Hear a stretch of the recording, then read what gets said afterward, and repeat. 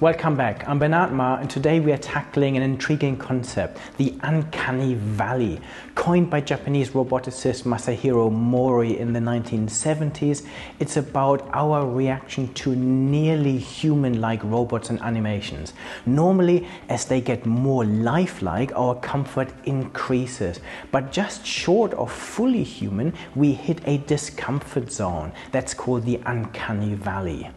It isn't just academic, as the practical implications are real for AI, robotics, and customer interaction technology. If you make it too realistic, you risk unsettling your audience, not realistic enough, and the connection is lost. Getting this balance right is crucial for user engagement and acceptance.